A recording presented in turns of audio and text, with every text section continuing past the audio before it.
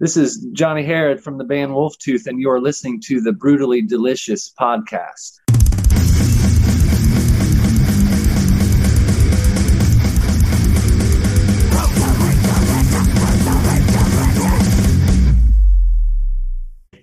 You doing all right? Yeah, how are you? Doing all right. Where are you guys at? Indiana? Is that where you're at? Yeah, East Central Indiana. Is it really freaking cold out there now? It is, man. It's like 32 out right now, I think. Have you had snow yet? Yeah, last week we had a few flurries, but nothing significant. I was watching some football game the other day, Michigan State, I think it was, and it was totally covered. I'm not ready for that. I'm in Richmond, Virginia, and I'm not. I mean, we won't get it that bad, but we'll get some, but I'm not ready for any of it. I'm in Richmond, Indiana. I know, that's funny. I saw that when I was doing the research. Yeah, right on. So I guess we could just go ahead and jump in and get started. First of all, congratulations. How did the deal with Napalm come about? It was so weird. So we released our second album, Valhalla, in May 2020.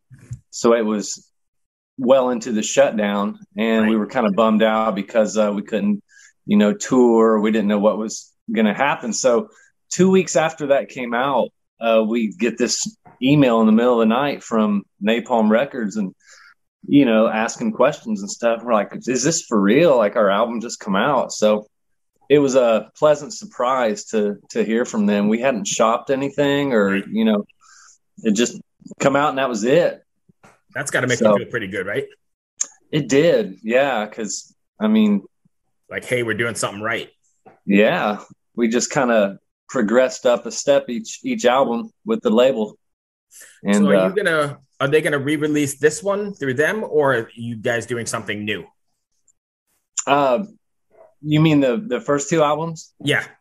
Yeah, we're talking about maybe a re-release down the road here. So you might hear some news about that. And you're working on new material then for a third through them? Yeah, that comes out Friday.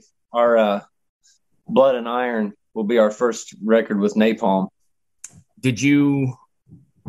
What was the writing process like then for that record? Because obviously some of it had to have been written through the nonsense we're going through, right? Was it different than writing of the last totally. It was kind of a silver lining to the shutdown and not being able to play out live, because we could just, practice a couple times a week, and we wrote it then. We didn't have any pressure of having to tear down the gear for a gig or anything like that. We could just focus on just nothing but writing. Did the process go easier then? Did you find it more creative and better? Yeah.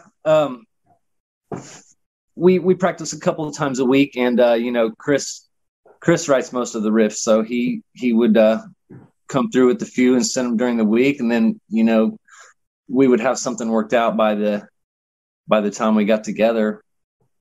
And the songs come together pretty fast once we got the bones of them. Do you guys write in the traditional sense, like everybody in the same room bouncing ideas off each other, or is it more?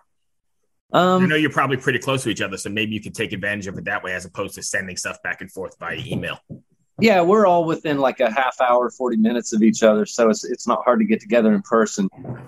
That's usually when it happens. Somebody will have a main riff, and then we'll just build on it.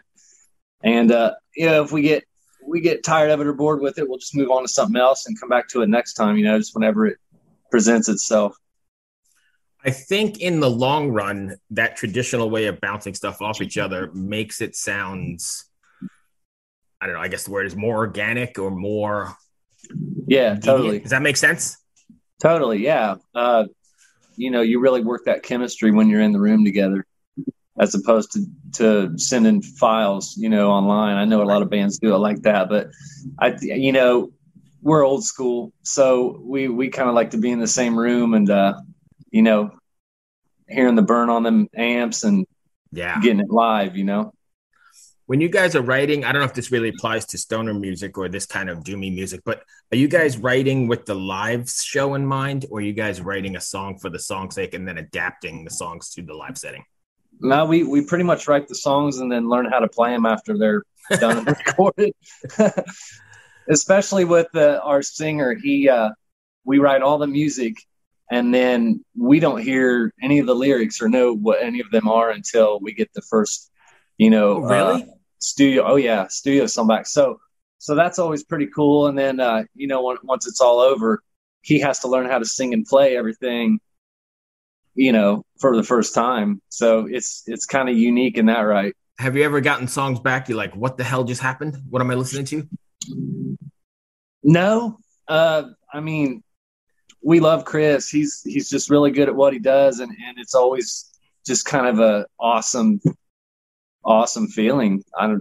I rarely hear things I don't like that come from him vocally. That's good. I mean, that's an amount of trust, I guess. That's pretty. Yeah. Oh yeah, great. totally. We've known each other and played together for so long, not consecutively, but I mean, we go back 25, 30 years, all of us. Oh, really? So yeah, we know each other really well as far as life and music. What, and I don't know if this is going to apply either, but is there something you want your fans to take away from after listening to a Wolftooth record or seeing a Wolftooth show, or is like a takeaway? Well, the content of our music is pretty much about myth and lore. Right. And so we offer kind of an escape for everybody to get away from all the daily hubbub.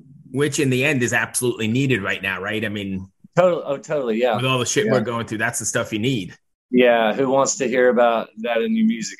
Music's always been an escape for all of us, so why not provide that for anyone who wants it, So, I mean, at some point I get it, because music is definitely cathartic, especially heavy music. I think in a way, and I get where people are coming from, where they're, getting their demons out or doing whatever, but there's also something to be said for, the escape side of it. I think that's pretty cool too. Yeah. And it's all in fun too. That's why we still play after all these years. We just like to have fun, Did you ever imagine you'd still be making music and doing this? No. This far along?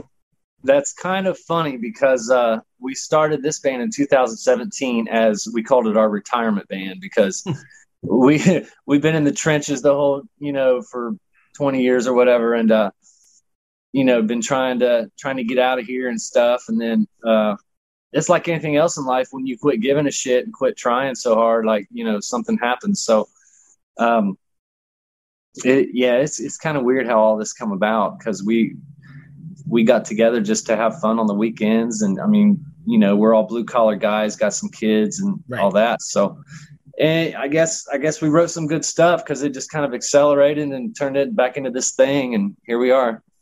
And the music business, you've been in it so long, and I've been around it as long as well, but the music business has changed so much. I mean, now it's not just writing songs and handing out flyers and playing gigs. Right now, you've got to be this social media manager and doing all this weird stuff. So, I mean, the changes you've seen are pretty amazing, right? Yeah, it's kind of like, the start. We were there for the start of the internet. We grew up when nobody had cell phones, and we went outside to play and all that. So this whole aspect of the music side of it we're getting used to it. We're not really out there as far as selfies and posting content all the time and recording everything we do. We're old like that. So, and it's difficult with, like you said, jobs and kids and life and. Oh yeah, totally. But on the other hand, it's making things like this easier, Yes, 100%. So there's highs and lows, I guess, with all of it. Right. Because I guess back in the day, like 20 years ago, 25 years ago, I mean, the only way you found out about bands like yourself are, through the grapevine or the tape trading or going to shows or something. Yeah. Right? There was no. We've watched it kind of evolve all this time, and it's different. And I think the music business has kind of evolved as well. So now everybody's doing like this single, and I applaud you guys for doing a full record, because a lot of people are doing this, single model. Oh yeah. Like a single every 6 weeks. And I think what's missing is, I'm old school, just like you said, you are. I enjoy it. It's a ritual. It's a practice to get the album and, go to the store, buy the album, sit down, listen to it the way you wanted it to be sequenced, and read the liner notes and read the credits and do all that stuff. That's a thing. Yeah. And, with our album, it has liner notes and all the lyrics are in it and everything else, the new one. So maybe give a few of us that are left something to look forward to open up and read. I know, because I mean, people like my son, they just want that 99-cent single and then they're moving on. And I keep trying to tell them, no, no, no, no, no. You need to sit down, buy the record, because there's an art to sequencing as well, right? I mean, you guys spend a lot of time trying to figure out what song goes where. Right. And then, that gets lost in this whole weird single model. And I know you have to release singles to stay relevant in this time, but I think the record, especially for older school people, is going to be great. Yeah, I'm really looking forward to the feedback from it. Are you doing it on vinyl as well? Oh, yeah. It's on vinyl, CD, digital, all that. Nice. And it's coming out this Friday. Comes out this Friday, December 3rd on Napalm Records. And if fans want to... Did I lose you? No, I'm here. Oh, shoot. It just blanked out on my screen. Hold on one second. Sorry. I don't know where you went. Oh, there you are. Sorry, my screen just blanked out. If fans want to find you, where do they find you? Just Wolftooth? At Wolftooth Metal is all our social media. At Wolftooth Metal on Instagram, Facebook, all that, YouTube. So another quick question I had that's on my list here, and I'm kind of skipping around, but when you're playing, have you played shows yet? Have you played live since this whole thing has? We've played one time. What was one that time like? Here in our hometown? It was about 3-4 weeks ago. What was that like finally being back on stage? It was pretty awesome, really. We played really tight. We had a lot of time to practice. Did you have a lot of nerves being back out there after so long? Not really. It's just I was more worried about how much merch we were going to sell or who was watching that while we were playing. But no, it's like riding a bike for me anyway. I don't think any of the other guys were nervous. Right. Well, that's cool. But what I was going to ask you is, though, so this long in the business, I'm sure you're finding people bringing like multi-generations to your shows then, right? I mean, you're getting people your age bringing their kids. That's got to be pretty cool too, right? Yeah, it's a good feeling. Ushering in the new generation of little metalheads.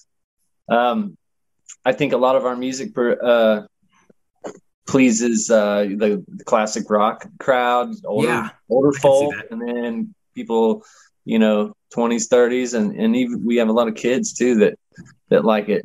I mean, music's pretty simple in the aspect of like no screaming, we don't cuss, it's all, you can understand it, and I think kids latch onto that maybe a little more. Right. And like we talked about earlier, their escapism and that whole fantasy thing is really cool as well. So it's all fun. Right. It's not violent, and not that there's anything wrong with that, because I listen to a lot of heavier stuff. That's all I listen to. But you see what I'm saying? Oh yeah, absolutely. Did I miss anything you wanted to cover? Because that's pretty much run down my list. No, just you can buy the album on Amazon, iTunes, listen to it on Spotify, Amazon Music. Did I already say that?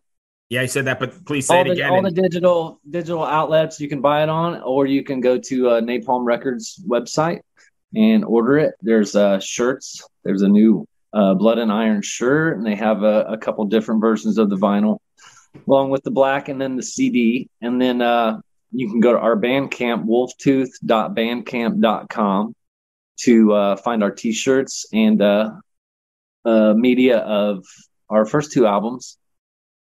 And Blood and Iron will be on there also coming up. So, and please go out and buy merch. Yeah, totally. Merch puts gas in the tank when we get going again. Do you guys have any plans for touring yet, or is it too early? We do for next year, 2022. We're looking to go to Europe, look for an announcement on that coming up. And then there's a couple more things we're trying to get together and plan out for maybe spring and maybe summer. So I know I said I ran out of questions, but I'm just talking. But sure. Is there a weird dynamic now with trying to plan for a tour with all this nonsense going on?